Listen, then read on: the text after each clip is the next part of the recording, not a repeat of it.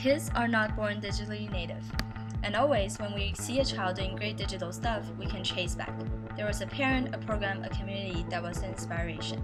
About 18 days ago in Occidental Mindoro, the Philippines, 550 kids and teachers embarked on a journey of technology-empowered education because of community support.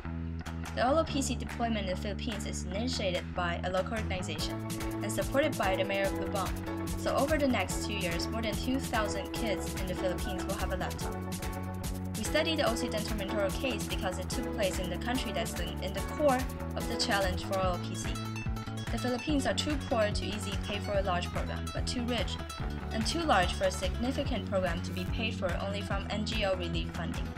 Looking at OLPC deployments around the world, among the 4 major issues, we conclude that OLPC's fundamental problem is funding. We are proposing a solution that could solve these problems, and we call it the GET project, the Globally Empowered Technology Project for Kids. The GET project is a 3-tiered funding model that re-orientates the current top-down approach, while minimizing government obligations, and at the same time encourage community and baseline commitment. Let's take a look at how it works. OLPC works with local organizations in the country of deployment, and in the first layer of our project, the communities and schools will be asked to contribute to a certain percentage of the start fund to cover the XO costs. We tailored this percentage to be coherent with real ability to pay by creating the Economic Sacrifice Index. This is how we encourage community engagement in the project. In the second tier of the GET project, the starter fund from the first tier will be joined by a matching or amplified in-country fund from local industries. They are close to the communities we are targeting and therefore have an easier motivation.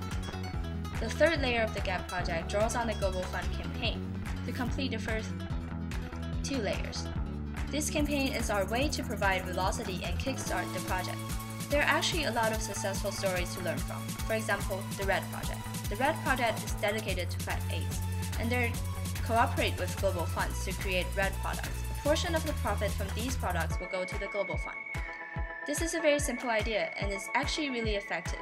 It not only raised awareness about the subject, but also raised more than 22 billion since 2002. The GET project is scalable and sustainable.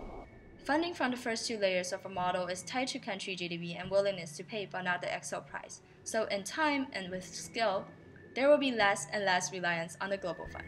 This is our way to reach 10 or even 100 million kids in 5 years. Looking at a kid who is doing great stuff with his laptop, we want to be the community.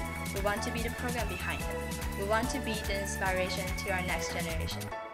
Please click on the link below to vote for us and get the project started. Thank you.